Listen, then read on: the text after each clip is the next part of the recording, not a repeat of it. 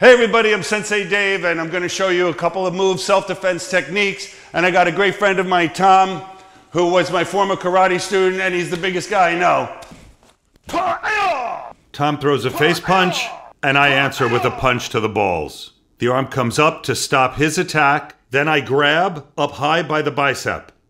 Do not lose any time as you move in to punch him in the balls. Again, the arm goes up to stop the attack, drop in, and punch in the balls. Let's review. Arm up, punch in the balls.